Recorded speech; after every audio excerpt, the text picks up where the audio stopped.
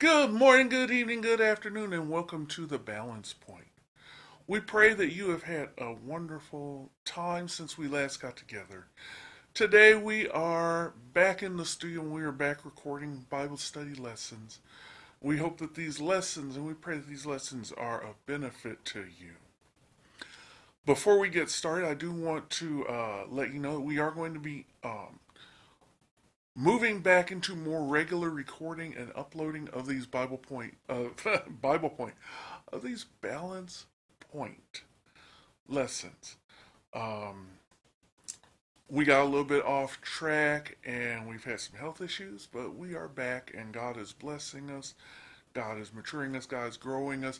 And God is just laying on our hearts the desire to pass on His wisdom, His love, His grace, and His mercy. And so we will be doing that on a more consistent basis. Today we are in the third part of chapter 10 of the Gospel of Luke. And title of today's message is An Unexpected Answer. And so with that introduction, let's bow our hearts. Heavenly Father, we just come before your throne and we just ask in the mighty, powerful name of your Son, Yeshua, that you would be with us. Father God, we come to you expecting a word from you. We come expecting your goodness. We come expecting your grace, your mercy, your glory, your power to manifest itself strong and true among your people. And Father God, we just say thank you. We thank you that you have not left us as orphans, but you have left this message for us that we might know your grace, your truth, and your love. And so, Father God, have your way with this time. Glorify yourself through your word. In the name of your Son, Jesus, amen and amen. So turn with me in your Bibles to Luke chapter 10. And we're going to be beginning at verse 25. That's Luke chapter 10, verse 25. An unexpected answer. This is a very famous parable. In fact, this is a teaching moment in the life of our Lord and Savior Jesus Christ. It is a moment that even secular people will quote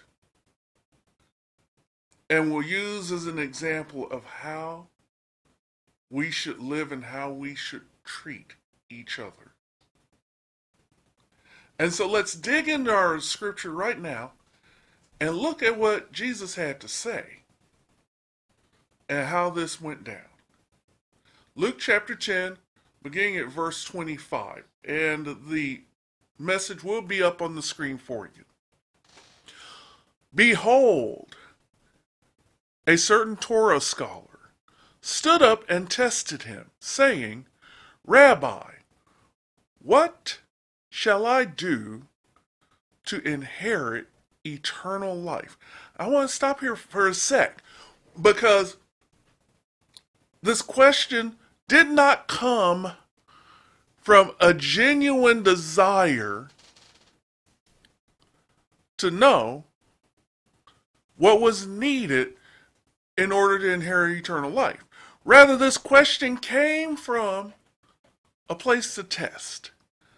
The King James and most modern translations, and I happen to be reading from the World English Bible, Messianic edition, call this person that questioned Jesus a lawyer. Now, here in America and here in Europe, when we hear the term lawyer, we're thinking of someone who goes into a court, goes into a place of trial to try a series of facts to determine the guilt or the innocence or the liability of a participant in that court case. However, in the first century, Jewish culture, a lawyer had a different meaning.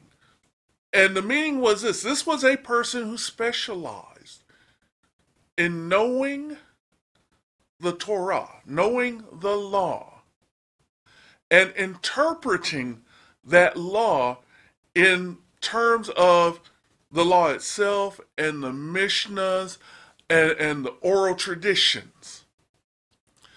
And so our scripture here says that this was a Torah expert, a lawyer, if you will. And he does not necessarily believe that Jesus is the anointed one, the sent one of God. And so, as our scripture says, he came and tested him. And what was the test? The test was to see what Jesus would say. And here was a question: Rabbi, teacher, what shall I do to inherit eternal life? What shall I do to inherit eternal life? And that's a question that every person must grapple with. Every person must come to grips with. What shall I do to get eternal life? If you happen to be in the secular world, about the only way that you might get eternal life or get an eternal name for yourself is to do something great, do something grand. Invent something great, get the Nobel Prize. Although, quite honestly, do you remember who won the Nobel Prize 5 years ago for peace? I can't off the top of my head remember. Do you know who won the Nobel Prize for mathematics 3 years ago? I can't tell you. Another way to gain some semblance of eternal life, semblance of eternal recognition, is maybe through philanthropy. You do great things. Maybe you give thousands of dollars, millions of dollars. You raise millions of dollars for charity. And you go out and you feed the hungry, or maybe you go out and you distribute a vaccine that saves thousands of lives. Yeah. And maybe you give millions of dollars to a university and you get a statue on the university, dedicated to you. Or you get a room in the library dedicated to you. Yeah, that gets you a measure of immortality. But this Jewish scholar was asking, what must I do to inherit eternal life? And I'm certain that this scholar was hoping to catch Jesus. But Jesus, oh, Jesus, so wise. Jesus turns the question back on him. Jesus said to him, well, what's written in the Torah? What's written in the law? How do you read it? What's written in the law? And he answered, you shall love the Lord your God with all of your heart, with all of your soul, and with all of your strength, and with all of your mind, and your neighbor as yourself. Again, another very famous passage of Scripture. What's that passage of Scripture talking about? That passage of Scripture is found in Deuteronomy, and it's called the Shema. And it is the first and greatest commandment. Love the Lord your God with all your heart, soul, mind, and strength. And then the lawyer added, and love your neighbor as yourself. Why? Because those two laws sum up the entirety of the 10 Commandments, or the 10 statements. First 3 have to do with loving God, honoring God. And the last 7 have to do with loving and honoring our neighbor. Because see, if we have love, then we will not violate the law. So let's carry on in our scripture. Next slide, please. And then that's Jesus, said to him, "You have answered correctly. Do this, and you will live." But he, that's the lawyer, desiring to justify himself, asked Yeshua, "Who is my neighbor?" And we're going to continue on. And so Yeshua answered him, "A certain man was going down from Jerusalem to Jericho, and he fell among robbers, who both stripped him and beat him and departed, leaving him half dead. Now, by chance, oh no, we have just lost, there we go. Now, by chance, a certain priest was going down that way, and when he saw him, he passed on the other side." I want to stop right there for just a sec. Now, you know what? Let's not stop there. Let's continue. In the same way, a Levite, when he came to the place, saw him and passed on the other side.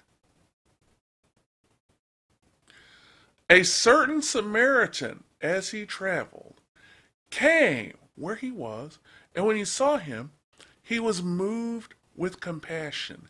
He came to him, and he bound up his wounds, pouring oil on and wine, and he set him on his own animal and brought him to an inn and took care of him. On the next day, when he departed, he took out 2 denarii and gave them to the host, saying, "Take care of him. Whatever you spend on him, I will repay when I return." Now, which of the 3 do you think seemed to be a neighbor to him who fell among the robbers? And he, that's the lawyer, said, "He who showed most mercy to him." And then Yeshua said to him, "Go and do likewise." Go and do likewise. How do we receive eternal life? Well, we love God with everything that we have, and we love our neighbors as ourselves. But then that brings up the question, just as the lawyer asked, who is my neighbor? Now, why would he ask that? Well, in the day, if you were a good, solid, believing Jewish person in the days of Jesus, even though God's intention throughout the Old Testament was that the Jewish people would be a light to the nations and would be a beacon to draw in the Gentiles into the family of God, they didn't do that. In fact, they did what a lot of church folks do today. They're like, "Ooh, I got the glory of God, I'm special. You don't got the glory, and you dirt." A lot of church folks today operate just like that. Just like that. And the Jewish people of the day operate just like that. In fact, what makes this story unexpected and Jesus' unexpected answer is the twist in the story.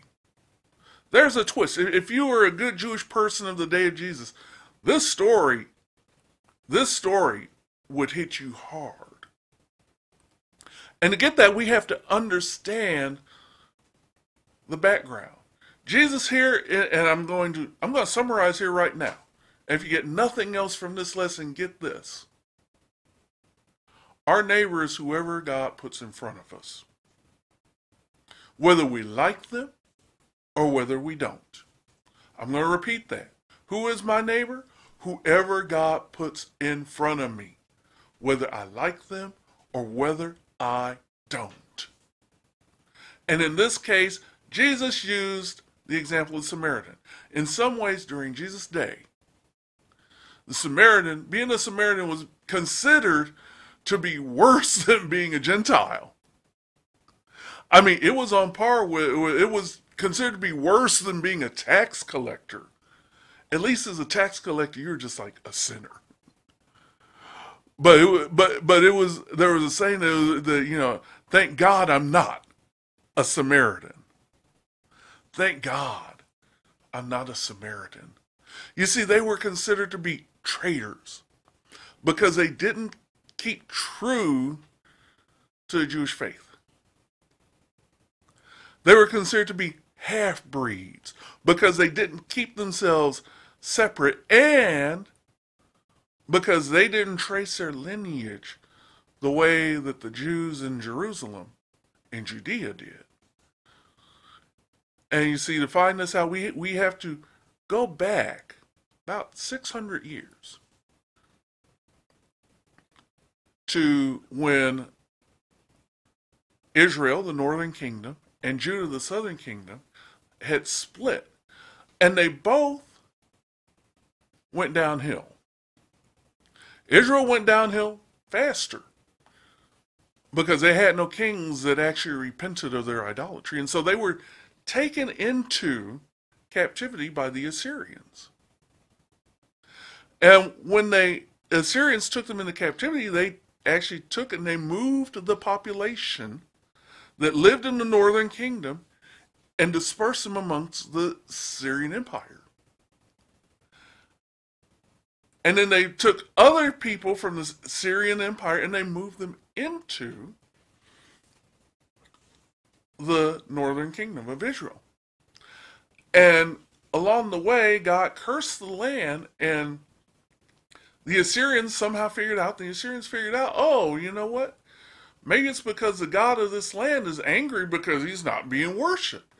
They had this idea of henotheism, which is the fact that different areas, different places, different peoples had different gods. So, in their worldview, there would be the God of the mountain, the God of the valley, the God of the sea, the God of the Israelite, the God of the Hittite. And so they figure, okay, well, what we need to do is we need to move some of their priests back. We need to move some of the people back so that the people of that land can worship that God, and maybe that God will stop killing off the people that are in the land. And so they moved some of the Jewish people back into the land, back into the northern kingdom. And so what ended up happening was when they moved back in, they intermarried with the other people that were left there from where the Assyrians had moved in, and they became half-breeds. And so they lost their lineage. Or, according to the Jews in Jerusalem, they lost their lineage because after the northern kingdom fell, the southern kingdom fell to Babylon. And again, there was a dispersion of the Jewish people among the people of Babylon. But then after 70 years, they came back and they reestablished the temple and the temple worship. And in doing so, they established this rule that in order to be a Jew, your lineage had to be traced through the mother. Whereas the Jews that came back to the northern kingdom said no. And at least in this part, they were correct. They said, no, the lineage is traced through the father. And so there was this separation according to lineage. There's also a separation according to how they worship. The Samaritans, who were attempting to hold to the law of Moses, only accepted the Torah. Whereas the ones in Jerusalem accepted the Torah and the oral teachings. And so there was this split there. And so because of this, there was an animosity between the two groups. They would butt heads. And the Jews in Jerusalem said, no, we exclude you from the temple service here in Jerusalem because of these differences. And so the Samaritans became despised by the Jews, and the Jews were despised by the Samaritans. They didn't get along. They would basically have nothing to do with each other. In fact, to give you an idea of how intense this was, If you were a good believing Jew and you were trying to go from Jericho up to Jerusalem, the direct route would be you would go through Samaria. But if you were a good believing Jew, you would get to Samaria, you would get to the border of Samaria, and you would cross over the Jordan River and go up the other side. And then when you got beyond the border of Samaria, you would then turn and you would cross back over the Jordan River and you continue your way up to Jerusalem. And then coming back, you reverse that process. They would not even travel through Samaria. By the way, that makes it all the more amazing when Jesus goes into Samaria in order to meet the woman at the well in John 7. But I don't want to get distracted. Jews would do business with Samaritans, but only in a business sense. And they made sure that when the transaction was done, they would never owe anything to a Samaritan. Again, as I said before, the Jews considered the Samaritans to be traitors, and they avoided them even more than they avoided the Gentiles. So who is our neighbors? Our neighbor is the one that we despise, and realistically, because of the way the story is set up, our neighbor is the one that despises us. And these are the very people that we should love. In fact, this story that Jesus told is a picture of God's love for us and God's relationship with us. You see, God is a just God. God does what is right. He's a righteous God. God is a holy God. Sin does not exist in God. God, in the story, the priest and the Levite, the priest kind of represents how some people think that God behaves. Some people think that, oh yeah, because I'm a sinner, because I'm fallen, God will have nothing to do with me. God will not love me. God will not. And they picture God as seeing me wounded, seeing us wounded, and going on the other side of the street. A lot of times as religious people, we're seen as the Levite.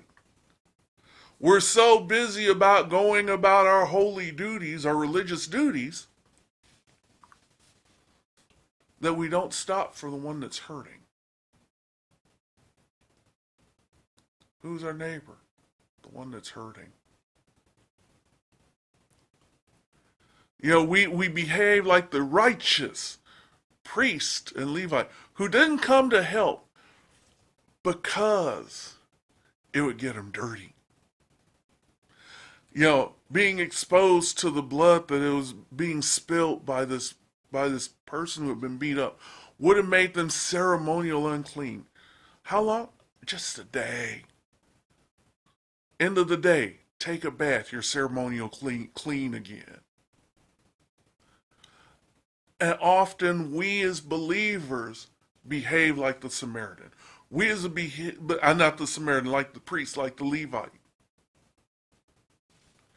But see, it's not so. You see, the Samaritan saw the woundedness of the man, laying and left to die. Just like the devil comes in and wounds us and leaves us to die apart from God. And the Samaritan saw that woundedness, and the scripture says, he was moved with compassion. The Greek there for compassion it means to be stirred up in your guts. To be stirred up. Imagine that. He was stirred. His guts were stirred to the point that he had to help the man that had been beaten up. He becomes a picture for us of God. God sees us walking on the road of life, sees that we have been beat up, sees our woundedness, sees us bleeding and broken. And did God go by? No. Did God pass by like the gods of mankind do? No. God said, I see my people. I see my creation and they are hurt. And so I will stop. I will step out of eternity and I will become one of them. I will step into their lives and I will heal them. See, God stopped the schedule of eternity to pick us up, to heal our wounds, to pay the price for our recovery. Pay the price? Yeah. In this story, watch this. Ooh, boy, oh boy. In the story, the Samaritan takes the wounded man and carries him to the inn.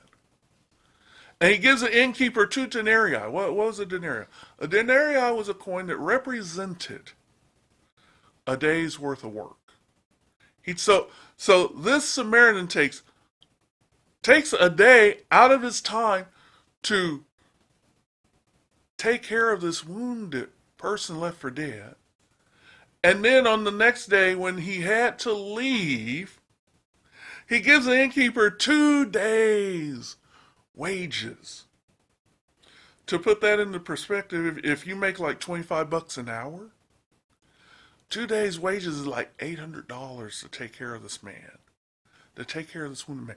And he says, and when I return, anything extra that you have spent, I will repay. That's so much like God, who stepped out of heaven, stepped out of his schedule in heaven, and he picked us up. And he healed our wounds, and he paid the price for our recovery.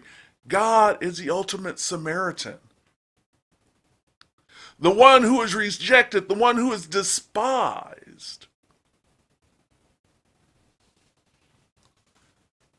does the unthinkable. Does the unthinkable.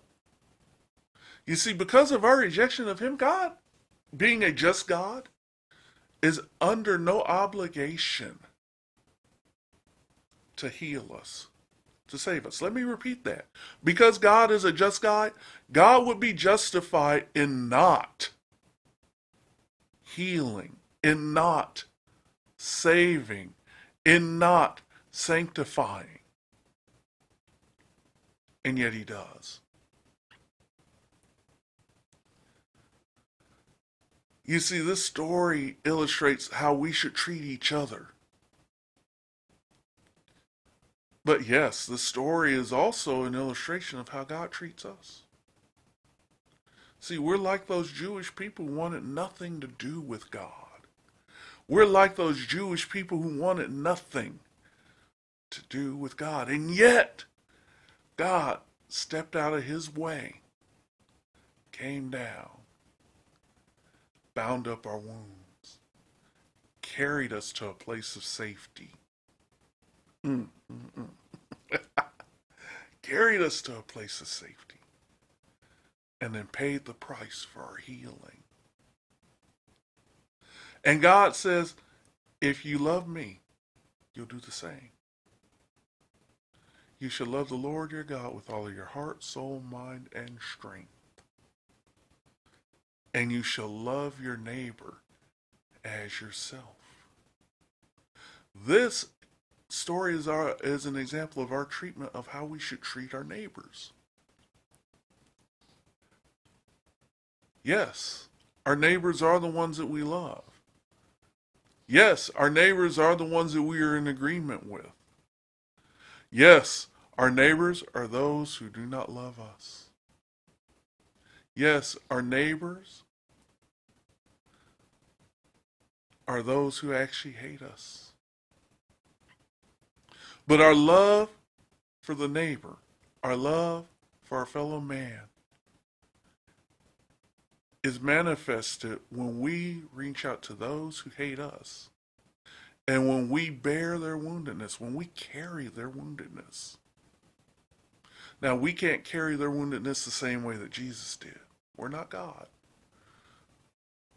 But the scripture does tell us that we're to laugh with those, we're to rejoice with those who rejoice, and we're to cry with those that cry. And whether they're our friend or our foe, Earlier today in the morning service, we prayed for a situation that's going on. And I'm not going to get into that situation because then that dates this message. But there's some bad things happening in the world right now.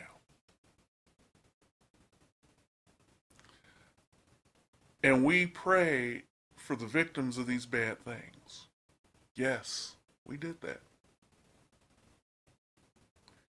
But we also prayed that God would reach out to the perpetrators of these bad things and to their leaders, and that God would show himself to those people and reveal his love to those people so that they might repent and they might be healed.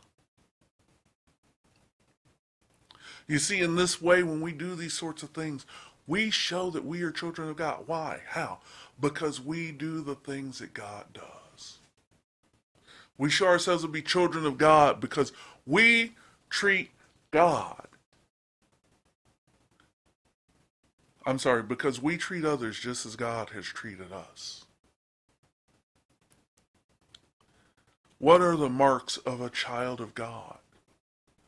We're compassionate. We are moved to feel what other people feel. This is more than just sympathy. This is more than just empathy, but we literally, we figuratively get into the shoes of the other person. Compassion means that not only are our guts moved, but compassion also carries the idea of to come alongside of. Compassion moves us to action. And what actions? When we have been moved by compassion, first off, we stop. Our schedules get interrupted. We stop. We take note. Next, we act. We bind. We bind. We bandage up. We bring comfort. We bring cleansing. We bring comfort. We bring the environment into which healing can happen. Third thing, when we have compassion, is we pour. We pour into the situation. We don't pour into the situation to fan flames, but we pour into the situation to bring healing. What do we pour? First thing we pour is we pour the oil of the Holy Spirit into the situations. And we ask God to put his Holy Spirit around, and if they're believers, upon and in, to bring healing. Because it's only God who can bring true healing. We might be able to comfort. We might be able to anesthetize, to make dull, but only God can heal. We pour in wine. We pour in joy. Wine is a symbol of joy. And even in the saddest situations, something as simple as, you don't even have to go and do anything. You don't have to even go and say anything. Sometimes it's just simply sitting down with the person that's in that situation, with the person that's hurt. And simply our presence will bring joy to them, even in that situation. We have a friend who just lost a family member. In fact, we have a couple of friends that just lost family members. And, I can't say we did anything that was like major, anything that was big, anything that, in the scheme of things that could be done, what we did was nothing. It was dust in the wind. Yet because we poured into the person, even though they're in a place of sadness and a place of loss, they came back and they expressed that they're also in a place of joy. So we can pour in joy. When we've moved into the realm of compassion, we carry. We carry the burden of our neighbor. We carry the burden of that person who would be considered hated, and yet they are wounded and they need help. We carry them. You know, we support them. We come alongside them. Lastly, we pay. When we are moved with compassion, we pay. Now, of course, we can't pay that ultimate price that Christ paid. But yet, in some small way, we pay. May we pay with our time. We pay with our prayer. But we pay. We pick up the cost of the other person's woundedness. You know, we follow God's example, you know, and if those of you that have been around Bounds Point have heard this before, we serve a God that loves to get his hands dirty. We don't serve a clean God. What do I mean by that? You go all the way back to the beginning, back to Genesis. And you read how God created the heavens and the earth, and for the most part it's God spoke, came into existence. God spoke, came into existence. But then we get to day 6, and it's time to create man. God didn't speak to make man. God took the dirt of the earth, the clay, and he formed man. That kind of implies that God got his hands dirty. And then God blew into the nostrils of man. That implies that God got close. See, let me tell you, love is never convenient. It always costs. It's going to cost us something. It's going to cost us time. We got to stop what we're doing to help. We got to stop what we're doing to love. It's going to cost us talent. We have to use our skills to help. Okay? Just stopping isn't enough. You know, the Samaritan had to know how to care for the wounded. That means that we have to invest the time to learn how we care for our neighbors. And then when the time comes, we have to use that training, that talent. It's going to cost us treasure. We got to be willing to put our money where our mouth is. See, love is expensive. Love ain't cheap. How do we know that love is expensive? What did it cost God to love us?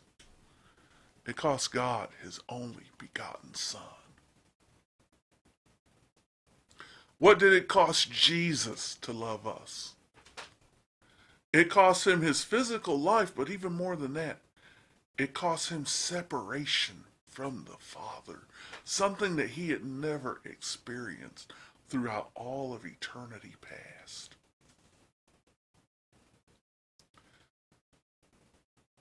So let me ask you this. Are you ready to love?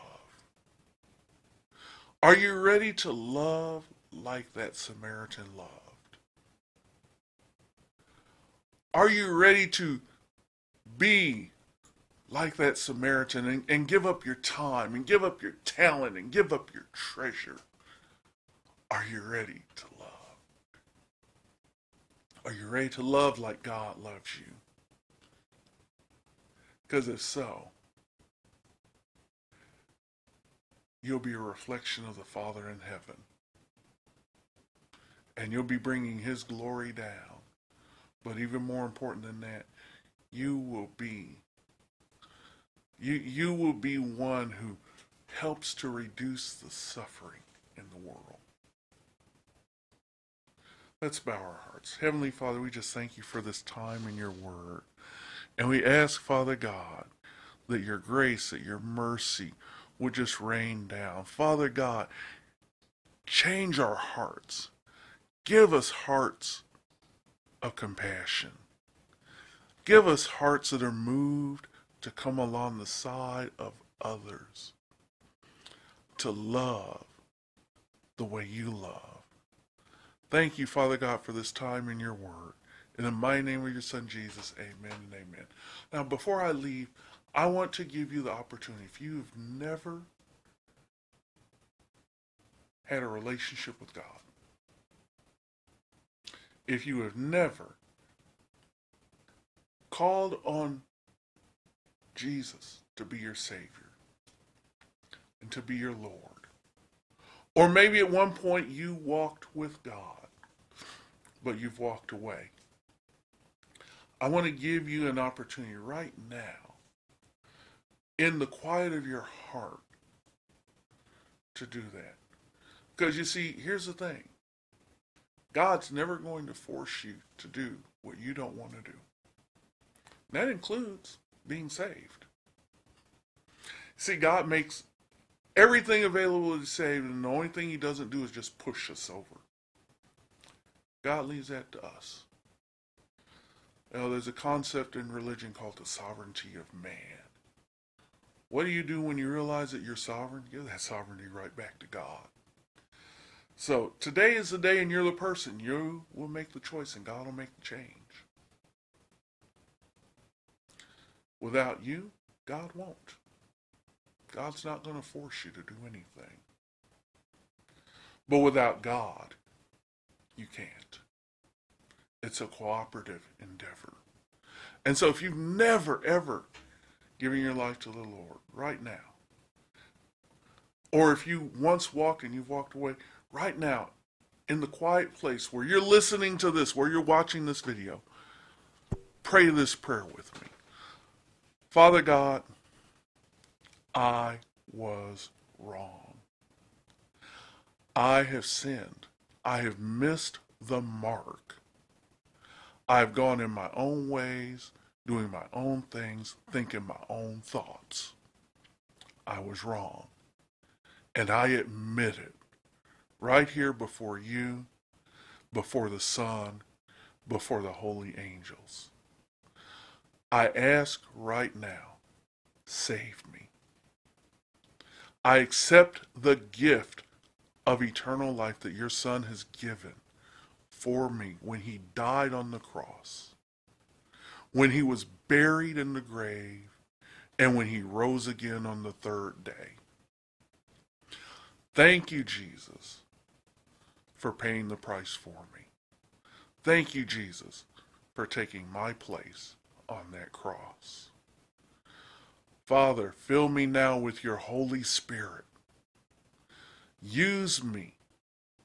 Use me to bring your grace, your truth, your glory, your life into this dying world so that more might come into the family of faith. Thank you again, Father, for sending your Son. Thank you, Jesus, for dying for me on the cross. Thank you, Holy Spirit, for drawing me to this place and this time. Amen and amen. If you have prayed that prayer, we would love to hear from you. And you can contact us by going to our ministry center, which is on the screen. And for those of you that can't see, it's at balancepointla.org. All one word, balancepointla.org. Our alternate web address is balance-point.org. And you can fill out the little message form, and we would love to hear from you. You can also email us, if email is your method of choice, at staff. The email address is staff@balancepointla.org. That's staff@balancepointla.org. We would love to hear from you. We would love to know what God is doing in your life through Balance Point. If you need prayer and you would like for us to pray for you, pray with you, and agree with you in prayer, you can leave your prayer requests at our prayer box. And the email address there is prayer@balancepointla.org. prayer@balancepointla.org. We love to take needs before the throne of God because it's part of our three pillars, the DNA of our three pillars of word, worship, and works. And we believe that prayer, intercessory prayer, is an act of worship because we are saying that God is worthy and able to answer. If you're interested in joining us for live worship, you can get information about that by emailing us at staff@balance-point.org. We will eventually be going back into doing live streaming. We have just not done that. We need to get everything set back up, and so we will eventually be doing that. And what we're going to do, and we'll give out information about our online chapel, our online worship center, where you could join us for live worship. And so with that, we want to say so long until our next lesson, which will hopefully be much sooner than this one came out. We will be changing our format a little bit. We have, for the past few years, been teaching, kind of section by section, breaking up chapters into logical sections. We're going to actually go back to teaching through entire chapters in one setting, but what we will probably be doing is we will break those single settings up into multiple, 30 to 40 minute episodes so that they're kind of podcastable, and they kind of can fit into your commute time. And so look forward to that. This one was a little bit longer one because the Holy Spirit was just all over this message. So with that, let's bow our hearts in prayer. Father God, we thank you for this time in your word. And we ask right now in the mighty, powerful name of your Son, Jesus, that your word would just soak into our hearts. That, Father God, that we would not just be hearers of the word, but we would become doers of your word. And so, Father God, we just ask right now, show us the places in our hearts that are hard, that we might break them up, that they be prepared to receive this seed, and that they would just grow and bear fruit. In your name and in the name of your Son, Jesus, and everybody says, amen and amen.